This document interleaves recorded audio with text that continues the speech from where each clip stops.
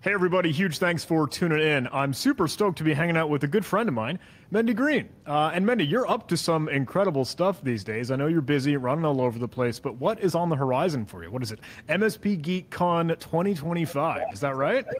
That is right, John. We've been planning MSPGEEKCon 2025 since we stopped MSPGEEKCon 2024. Funny how it happens that way, yeah. It's like you take a breath for 2024 being done, and in reality, you're like breathing in for the next conference. It's right around the corner. It's just how it works. But I've been hearing through chatter, and I obviously like when I was at the MSP, which I'm not anymore, but I was for quite a while. I lived in a bubble, and I think a lot of MSPs do, about like what industry looks like, what does business look like. So I've been reaching out to like everyone I know, what they do, how they run their business, and things like that, and it struck me how cutthroat everything is. Like Ooh. I brought up community in the IT industry, talking to somebody who works in internal IT only, and I was expecting it to go a different way. I was thinking it would go positive.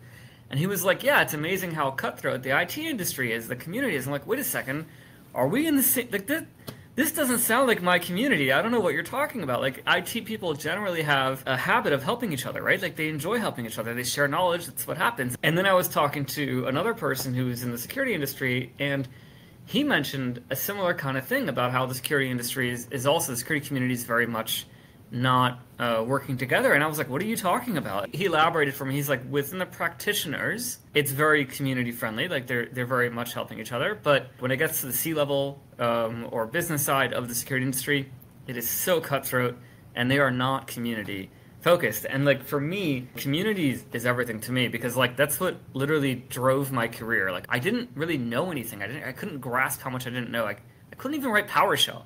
I knew it existed. I had no idea what it was, like how to use it.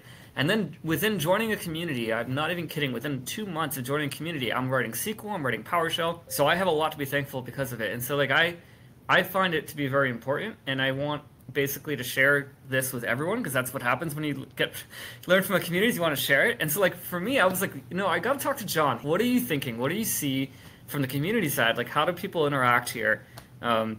Especially because like right now it's very prevalent. The conference that we're throwing in 2025 is primarily focused, the theme we're doing is one team, one mission. It's primarily focused around community, right? Like coming together and how we can align goals and accomplish what we need to together. So this is the reason why I wanted to reach out and talk to you about, because like this has been bugging me since I've been talking to other people. Like tell me a bit about what you've seen in the world outside of, or even maybe inside the MSP, that's like, not necessarily spoken about community.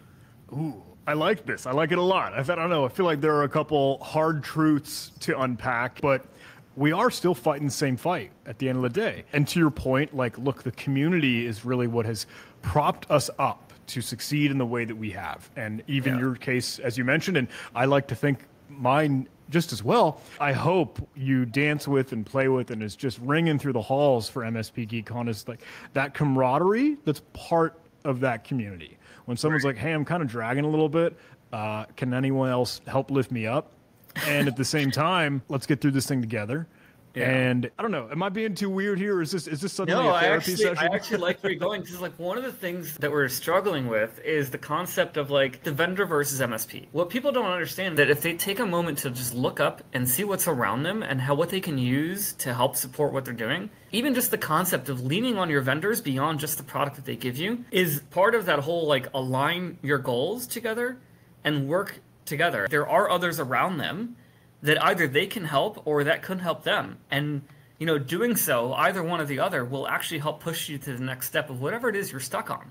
I don't think you're being too weird. I think that's a very prevalent point. And I think that's something that like we're trying to fit into MSPGeekCon to talk about as well. When we learn from experience, it's because of the journey we went through. It's because of the story that happened to us, right? And so like just having or hearing the story of other people is what gives us or lets us share their experience. And so like then we can start thinking about perspectives and mindsets and what we would do in their situation based off their story. This all ties back to the community point, and again, under the theme of one team, one mission.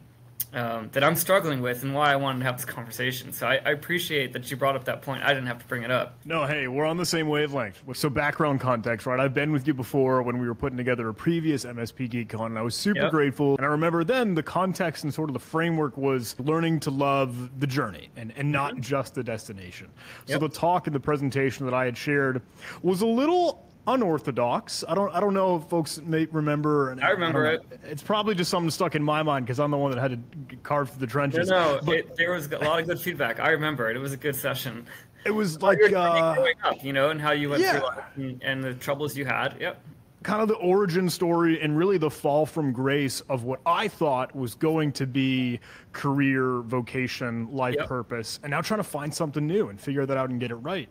And it was not a technical talk. It was just me rambling, ranting, and yapping as I tend to. But I really hope that there's some value in, I don't know, those stories and the stories that others share in a similar light. One of the most favorite things that I have with MSP GeekCon and all that you are putting together here is because it truly is a breath of fresh air. What I love is, it is the community that feels like, hey, there's much more togetherness, there's much more understanding and grace, and we're willing to have those hard conversations about hard truths, and it's good. It's wholesome. I don't know if that's the right word or I can say that, but that's what's in my mind. But what you just nailed, I think, kind of explains it. People go to the conference, they come back with a list of to-do items. Like, that's not helpful. Can I temper that with a grain of salt? I know it's good and it's tactical and actionable to have some sweet, bring home homework. But I already had a list of things to do. Now I have more to do. Like, what just happened with MSP GeekCon, like you mentioned? And it's not like we don't have those sessions. We do have those breakout sessions that try to give you those tangibles to take away. But our primary core focus is around the journey, the growth, right? That's the story that we tell. And so the keynotes and everything that we do is all about giving you a new perspective, I think is the best way to put it. We're not giving you more work to do. You go back and do the same work that you already had, But I'm giving you a new way of looking at it. I've given you a recharging moment where you can lean on people who empathize with you because they're going through the same thing. I love it. I love the mission. I love the message. I think this is a very great thing, and I have always tried to help spread the word and spread the love and make sure folks know MSP GeekCon is coming up. How can folks get started and attend, be there, be part of it? Early Bird is starting, or is open already as of February 1st. It's going till the end of March, so tickets are on sale at a lower price than their full price until March 31st. Dates the conference for MSPGEEKCon, May 4th, 5th, and 6th, and it's going to be in Orlando, Florida. To go to the conference or check it out, it's mspgeekcon.org, or if you want to jump straight to the ticket, mspgeekcon.org/attend will take you right to the ticket purchase page, and that's basically it. I hope to see you all there. Without a doubt, MSP GeekCon is one that is just so worth it to be with the people living and going through the same thing with you so we can join up as a community. What's that line you always use? Rising tide raises all boats. Rising Is that right? tide lifts all boats. Yep. Heck yeah. Exactly. Yep. All right, John. I really appreciate your kind words. Thank you. Thank you so much, Manny. I'm looking forward to it, and we'll keep in touch. Sounds good.